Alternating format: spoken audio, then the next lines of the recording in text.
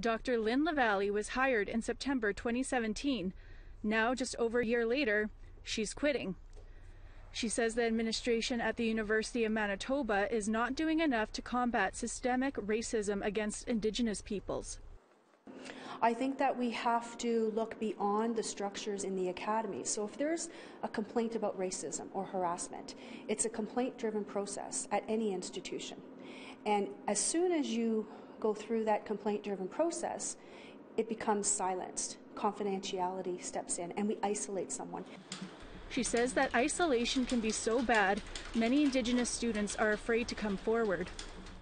In an email statement to APTN, the university says they will keep trying to work together with Indigenous peoples.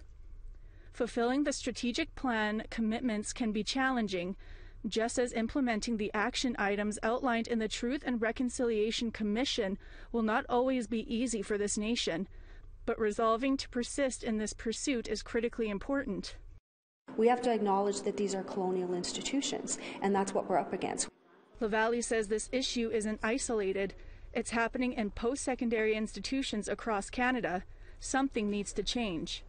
We recognize that these are colonial institutions that are full of bureaucracy, but we can make change. We can make change at Board of Governors and Senate. I've made policy changes at Senate, at other institutions. It can happen, and it can happen quickly if you have the motivation and if you have the will and if you have the right people at the table. It can happen. Dr. Lavallée leaves the U of M December 31st. She steps into her new role as an advisor to the Dean of Community Services at Toronto's Ryerson University in the new year. Ashley Branson, APTN National News, Winnipeg.